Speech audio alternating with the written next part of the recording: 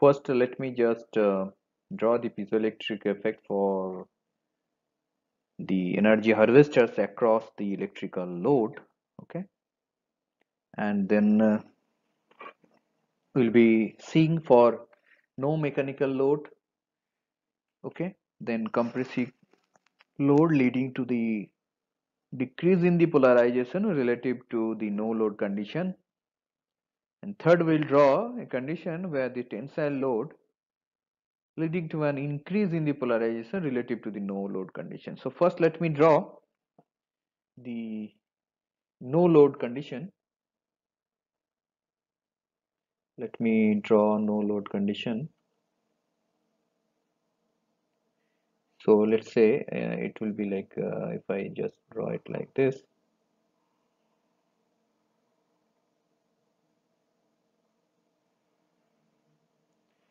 Okay, so suppose I have for the sake of clarity I am just drawing one dipole. So suppose I have one dipole like this dipole is like this dipole is like this, and let me put another dipole which is there. Okay, so let's say this is the positive end, this is the negative end, positive end, negative end, positive end, negative end, positive end, negative end. So it has a net polarization which is, let's say, now in this direction, which is PS, spontaneous polarization, which is in this direction. Let's say this is the surface of the material. And here also let me just draw the surface. Okay, so if it is negative charge, so there will be a positive bound charges, here will be a positive bound charges, here will be a positive bound charges, here will be a positive bound charges. In a similar way, here will be a negative bound charges, here will be a negative bound charges, here will be another negative bound charges, here will be another negative bound charges. Okay, now suppose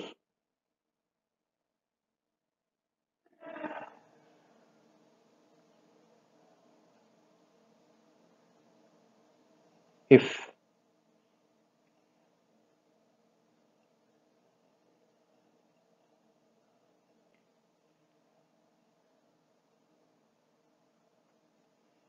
you have no mechanical load, if suppose you have not applied, and how the circuit will look like, so suppose this will be connected to an external circuit, and here I have a load resistance like this.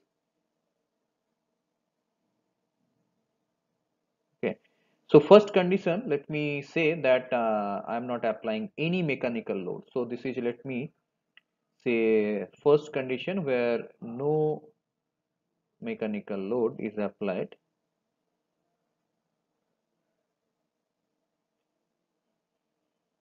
No mechanical load, so you, it means you are not applying this force per, so stress is 0,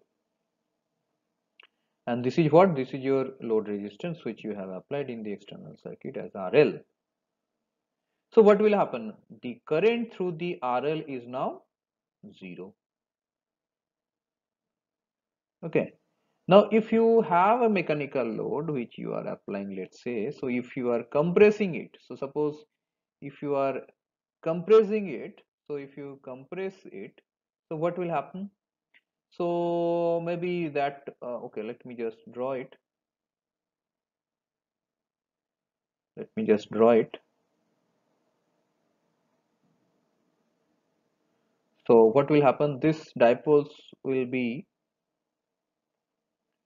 like this.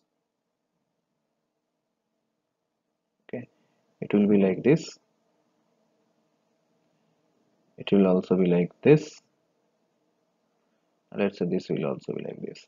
So what will happen, the this is positive, let's say positive, negative, positive, negative, positive, negative part. Now if you are applying a load, mechanical load in this direction,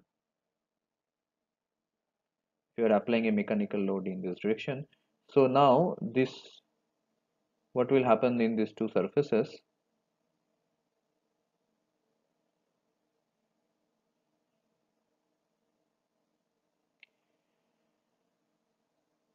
this polarization value of the polarization will be reduced.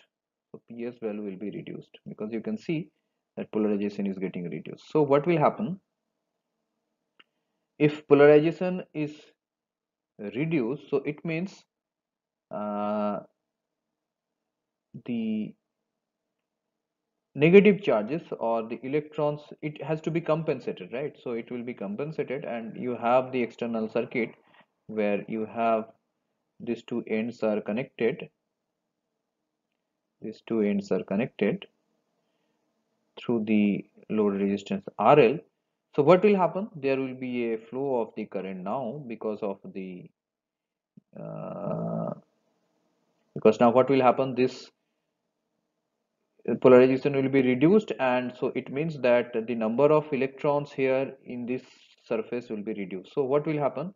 Electron will be moving in this way. Electron will move in this way. So if electron will move in this way, there will be a current, non-zero current, a non-zero current which will be moving in this direction. So this will be the direction of current.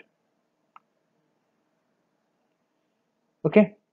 Third case, if you now you are applying a compressive stress. Now if you are applying a tensional stress, so compression and then extension, basically if you do the extension, then what will happen? The opposite thing will happen here. There will be the opposite thing. So it will now expand, and because of the expansion, what will happen? This will be more aligned. This dipoles will be more aligned. So it means now the charge, more electrons will be accumulated here. So if you just think about the external circuit, now what will happen? Electron will come to this. Electron will come to this. Electron will come to this because number of electrons will be increased here, and the value of magnitude of the PS, it will increase from the earlier case. So across the load resistance, there will be a current flow which will be in this direction, and that will also be non-zero. Non-zero current will flow in this direction. So you can see if you are applying a tensional stress in this case, now if you are applying in this case tensional stress in this case, okay, so whether you are compressing it or if you are expanding it, both cases there will be a flow of current, but the direction of the current will be different. In this case it will be in this direction, and in this case it will be in this direction. Okay, so it means you will be getting a AC current, right? You are getting a AC current, or if you just measure the voltage across this load resistance, if you measure the voltage across this load resistance, you will be getting a AC voltage. Be getting a AC voltage, or you are depending on what is the RL value, you can actually measure the open circuit voltage and short circuit current. So here you can measure the open circuit voltage or the short circuit current. Okay, short circuit. That is what you can measure. Okay. Okay. So now, if I consider that the charge Q, which is generated across the, so let me consider that the charge Q is the charge which is generated across the surface, and let me take the area of the surface is A, and the mechanical stress which is applied, let me take that as sigma, delta sigma. This is the stress.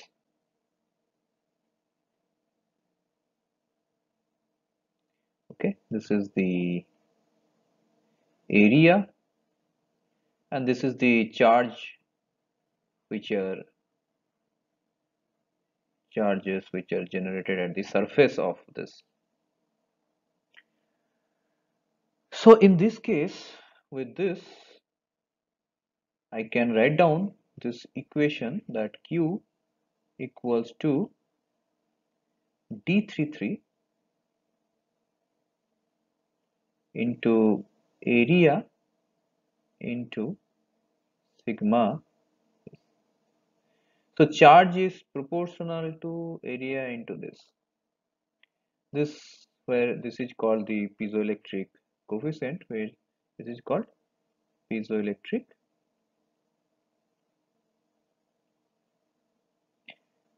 Basically, this is called piezoelectric charge coefficient. This is called piezoelectric charge coefficient. Piezoelectric charge coefficient. Okay, whose unit is given as coulomb per Newton. This is called unit is given as coulomb per Newton. And what does it this 3-3 mode? I hope you know that if you just choose this convention, let's say this is one direction, this is direction 2, and this direction 3. So it means the polarization and the stress which is applied is in the same direction. Okay, there can be some other mode which are also available. So you may have a D31, or you may have D different. Okay, in fact,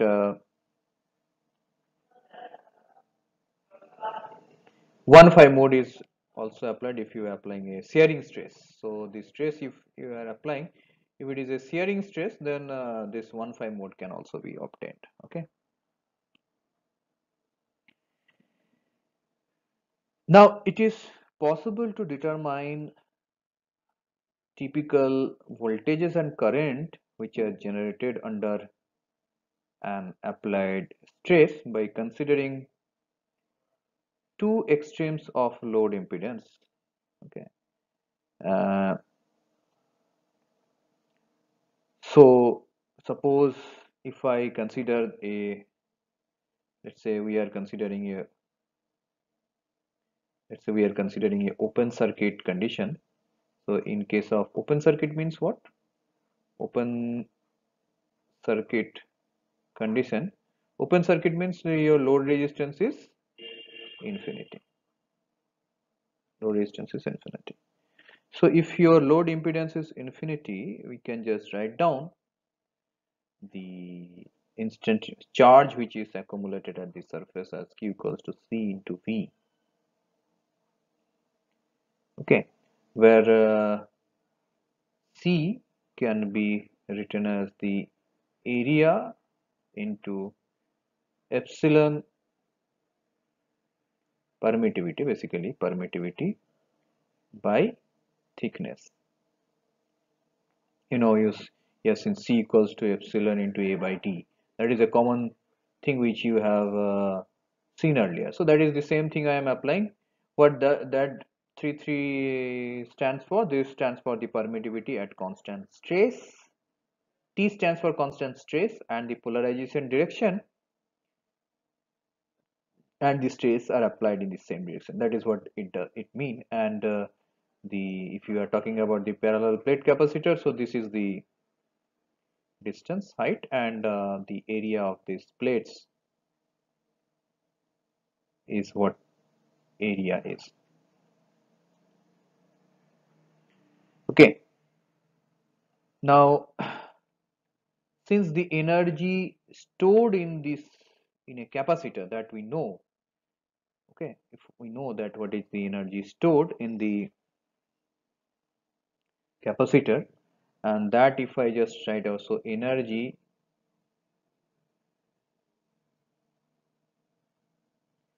stored in the capacitor, if I just write down that as E, so that can be written as half CV square, you know, half CV square. So this can be written in terms of the stress as half C is this much, this is the value of the C, so and V I can just write down as here capacitance this, and let me just write down what could be the V can be written as D33 by epsilon or the permittivity, okay, into H into sigma delta sigma. That is your V potential. Okay, so this you can write down as,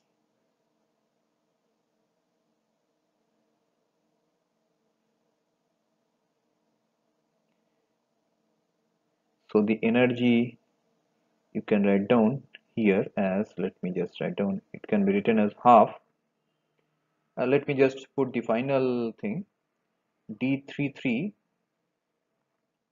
square by epsilon 33 t a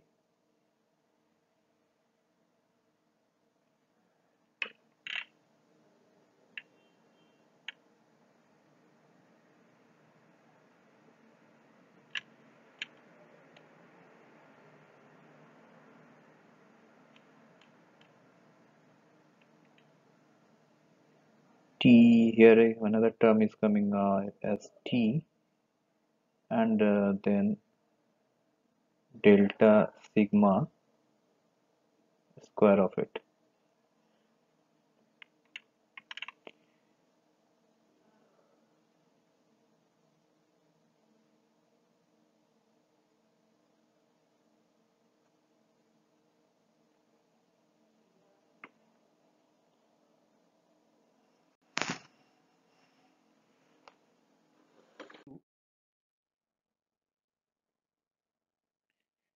That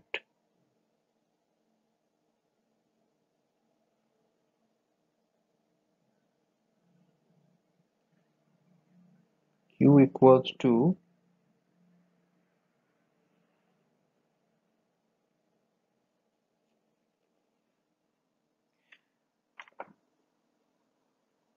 okay, basically what is,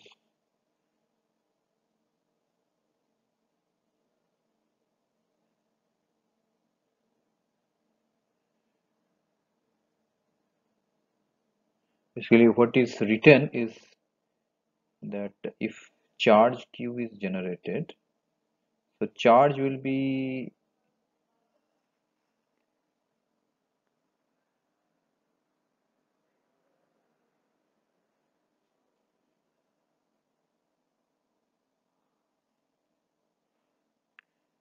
why this area is coming, I think so therefore mechanical, this is not mechanical stress, okay, yeah, okay, so maybe mechanical stress, so stress equals to force per unit area, right? Force per unit area, force per unit area is mechanical stress, that is what is your sigma is.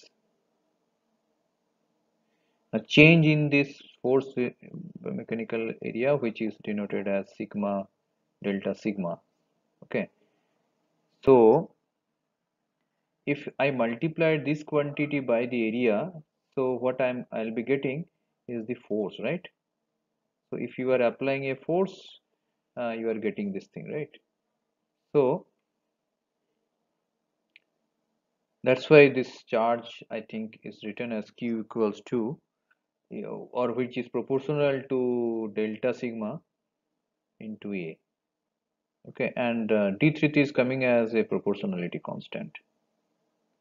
So in the material you are applying a force, you are applying a force, compressive force, let's say. So this is giving you the force per unit area. So total force you are actually talking. So this is basically the total force.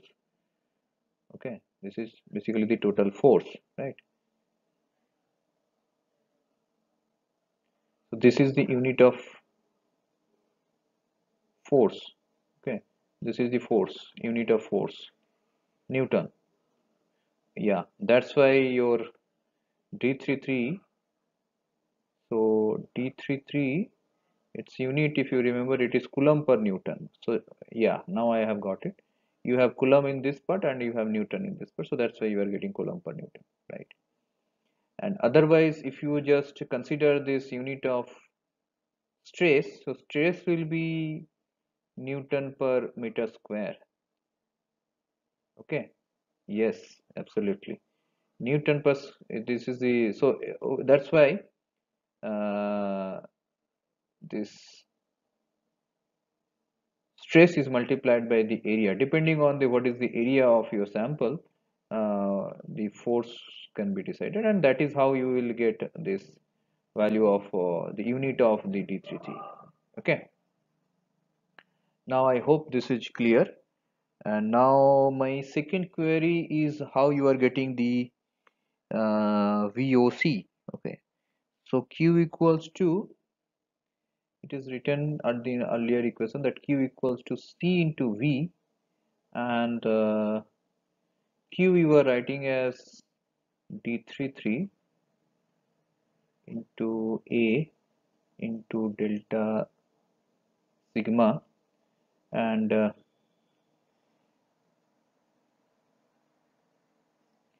obviously C, it is, we know that C equals to epsilon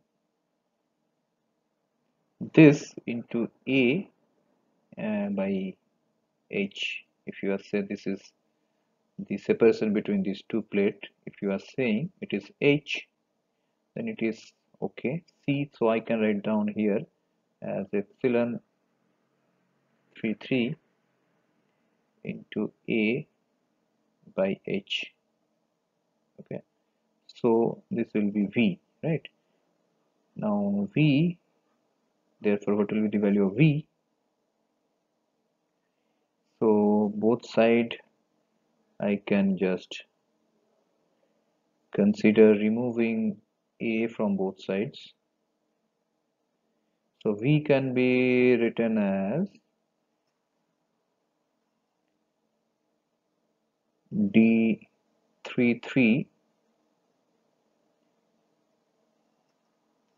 by okay epsilon 33 this, and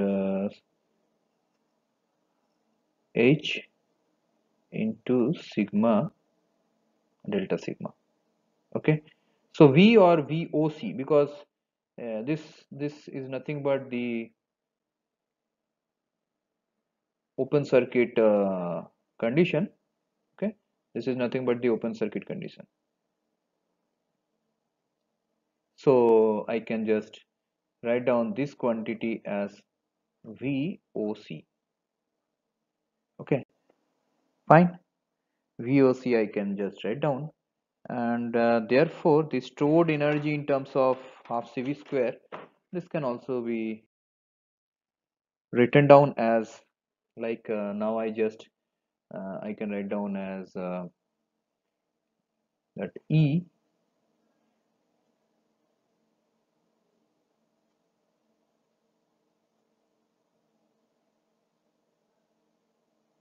I can write down energy stored equals to half CV square. Now I have got of all those values, so simply I just can write down this equals to half D33 square by epsilon 33 T. This is the final outcome which will come.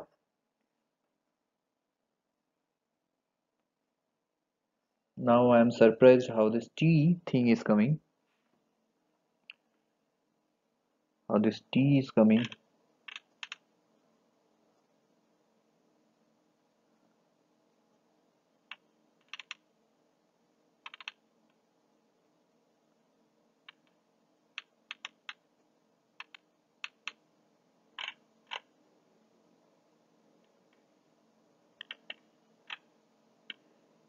Okay, for the timing, let me just write down here this T thing.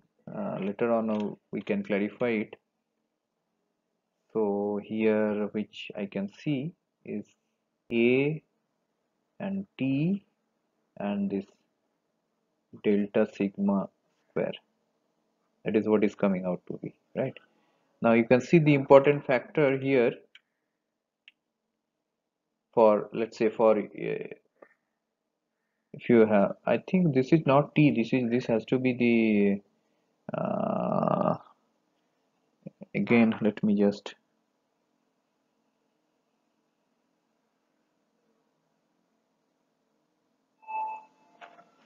okay, let me just see that what this stands for. I think this is not T, but this has to be H. I think this has to be H. Let me just clarify. I'll just let me clarify it. I think that has to be H, as if you remember what we have derived earlier as C as A into epsilon 33 by H, and V, or you can say VOC, which we have seen as D33 by epsilon 33 T into H into delta sigma, है ना? This was the value VOC. So if I just simply put it here, half CV square, so half CA into epsilon 33 at constant stress into H into now VOC square, so I am going to write down D33 square and then epsilon 33 T, that's square also, and then I'm going to write down H square, and then I'm going to write down this delta sigma square. Correct? There is no wrong in this. Let me just put this thing separate, which we have done. Now here you can see, if I just use some different colors to strike it out, so one of this will strike out, and so there will be only this, and this H will go here, it will be only H. Yeah, so now you can see this is going to be 2, so this is not T, this is actually H. This is going to be the energy stored in the capacitor at open circuit condition.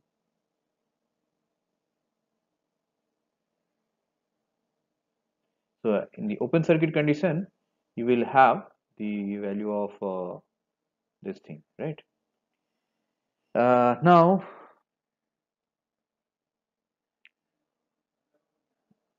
so if you have, so for a given value of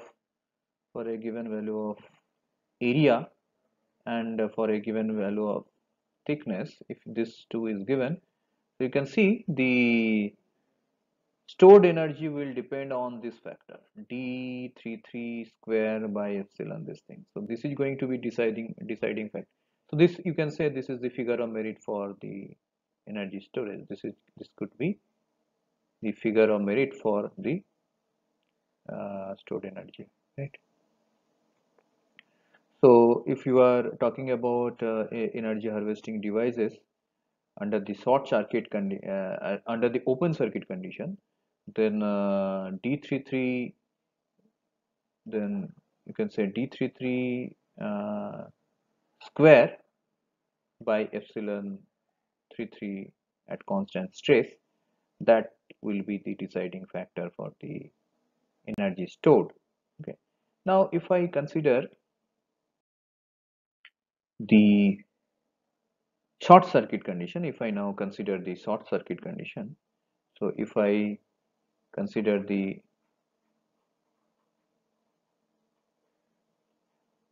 short circuit condition, so what does it mean? So short circuit means your load resistance is 0 here. So in this case, if it is a load resistance is made 0, then the current which will be generating or flowing, that will be the how this charge which was generated at how this is flowing within the time. That is how you can measure the current, and this is short circuit current. Okay, this is short circuit current. This can be written as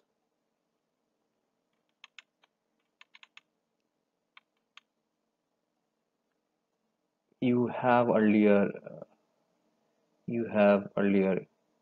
this Q equals to, if you remember, it was D33 into A, sorry, into A into sigma delta sigma, it was Q.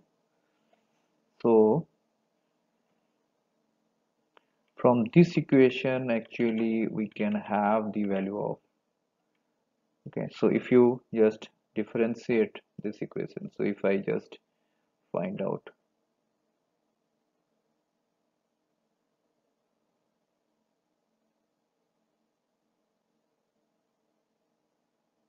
delta Q by delta T, if you are differentiate this with respect to time, so it will be D33 will be as it is into A into that will give you delta sigma by delta T. Okay, so this is going to be the short circuit current. Okay, this is going to be the short circuit current, D33 into A into sigma. So this,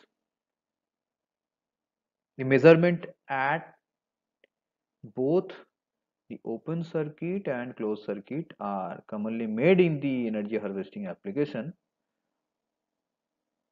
Although it should be noted at these conditions there is effectively no power, since at open circuit condition there is no current, and at the closed circuit condition the potential difference is 0. Okay, so mathematically, measurement wise, theory wise, it is okay. So whether we are talking about a open circuit condition where we measure the open circuit voltage, and if you are measuring at the short circuit condition where we measure the short circuit current, here you can see in this case, in case of open circuit and both, in this case the power is 0 because uh, open circuit condition there is no current. In this case you can see that current is 0, and in this case the potential is 0. So the power, which is the product of this V into I, in both cases this is going to be 0, so you are not getting any power by if you are doing this. So this is going to be 0 for both cases, right? This is going to be 0 both cases. So let us now find out that how this measurement is done then. Okay,